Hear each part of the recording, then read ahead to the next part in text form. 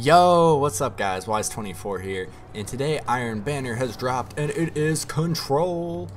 Hopefully, Bungie hasn't said anything about the new Control, like, what are they called?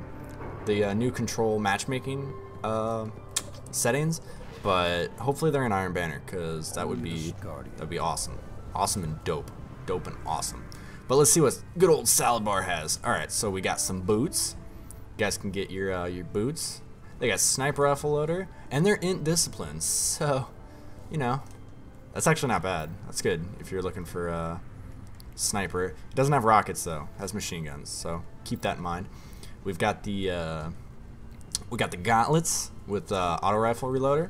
These are the just regular Iron Banner gauntlets, and then we have the PlayStation exclusive gauntlets, which, holy shit, these look really fucking cool. Jesus Christ. I like them a lot. I need them. I need them in my life. We've got the sniper rifle, the Waylord March. Let's see what we got on it. Long view, most aim assist scope, Grenadier, I mean, it's got hidden hand. I don't know. It's alright. Better snipers, definitely.